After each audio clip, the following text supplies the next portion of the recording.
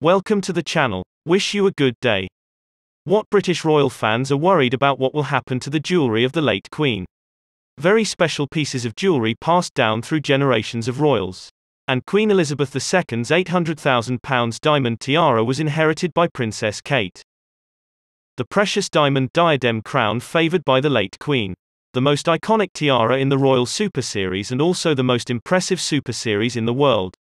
The tiara made of diamonds encrusted with diamonds, a chain of pearls and more at her disposal will be worn by the Princess of Wales one day.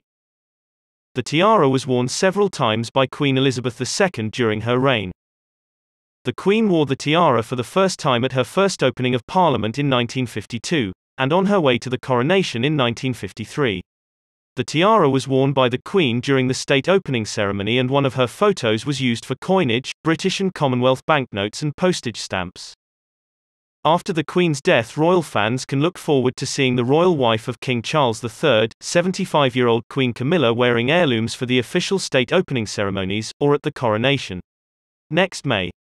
When Prince William becomes king, his wife Kate will inherit the title of Queen of Camilla. Afterwards, the Princess of Wales will share the privilege of wearing the prestigious diamond diadem.